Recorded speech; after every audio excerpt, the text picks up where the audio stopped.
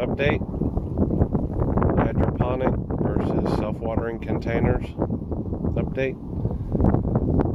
In the middle you can see the trial plants that I planted before. And we've got 8 big beef and 4 Brandy Boy hybrids, and if you compare it to the last video, they're pretty tall. As you can see, they're taller than the 5-gallon bucket. And I wanted to show not only that, how they're growing, but I wanted to do a bucket comparison. First we'll do the self-watering container, and it is a 5-gallon bucket that you get from any big box store. And I put holes all the way in it, all the way around it, for the purpose of drainage and air pruning. With container soil, a lot of times as the soil breaks down it becomes soggy, and it can starve the roots or drown the roots, starve them of air.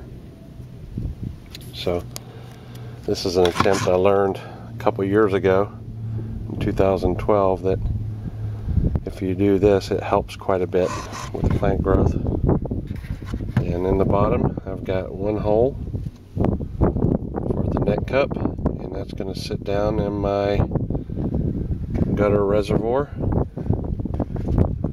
So that's the bucket that's going to be used for self-watering containers. And this is the bucket I'm using for the hydroponic. And if you look at the first buckets, I got these from a guy in bauxite, and I cut the top off and then I painted them.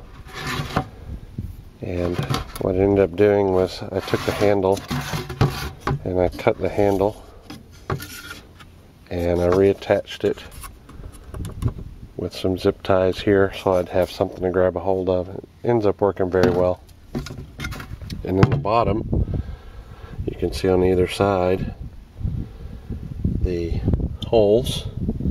There's 5 on each side, and when this sits, this will also sit on top of the hybrid system I talked about before, which is basically a rain gutter. And when it drains, it'll go into the gutter and then return to the return, where it'll get resupplied back to the plant from the top, and then from the bottom back, and then so forth, back and forth. So that's the hydroponic bucket versus the self-watering container bucket, and a little update on the growth of the plants. It won't be long and I will set them in the greenhouse.